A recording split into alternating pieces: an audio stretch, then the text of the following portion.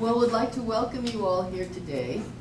This is our monthly Assistant Ombudsman meeting. And during this meeting, we do updates on where you are at all of the facilities. We give you some announcements, and we've got two great announcements today. And following today's meeting, we will be going over to Jakers to do our graduation. We have 2 graduates today, and so we're going to celebrate them. But we do have 2 announcements. Last month, the N4A Association of Area Agency on Aging gave you all a beautiful, beautiful Achievement Award. 2009 N4A Aging Achievement Award.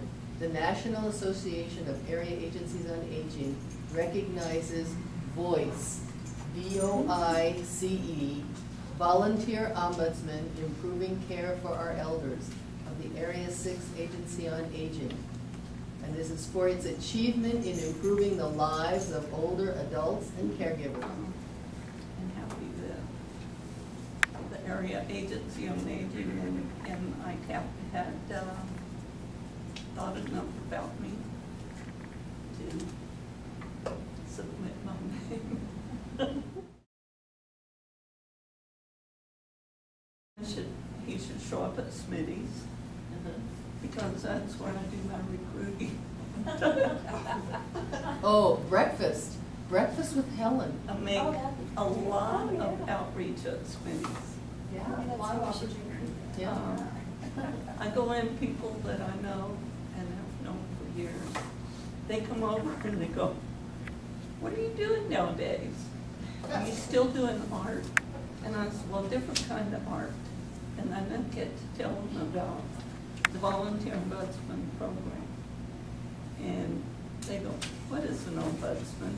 I said, "It's a funny name, but we really do a good job."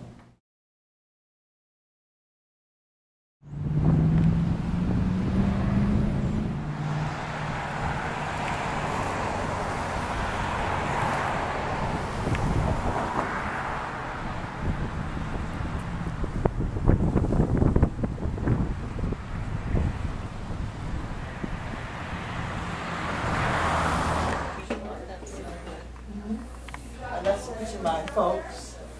Your mom and dad? They're deceased. How are your grandkids? That's good. My grandbabies, they live in Boise. Really? Don't sit down yet. That is This so is my daughter. That's Yeah. Great Garza. Oh, she's pretty. That's Xavier, Shakai, and Ignacio. You know, I never can remember. Ignacio? Ignacio. That's his name.